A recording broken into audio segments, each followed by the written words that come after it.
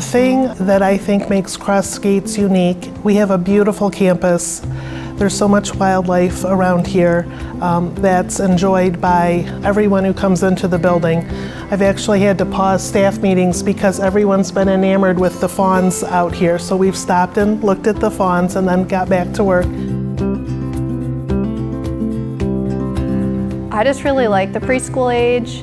I love that I'm their first experience being in education and seeing them so excited to see me and jumping in my arms. Miss Chelsea, I missed you. So definitely that, you know, they're excited to come to school.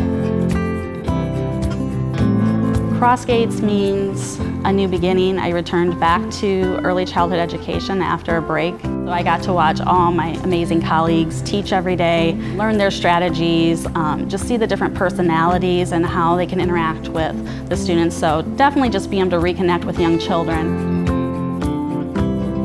Just hearing families when we do orientation say that, I heard this was a great school. Yes, one of my neighbors, their child went to this school and they did great. They got a great education. A dad was walking his daughter down to class and she reached out, she wanted my hand too, so I walked with them and she starts giggling.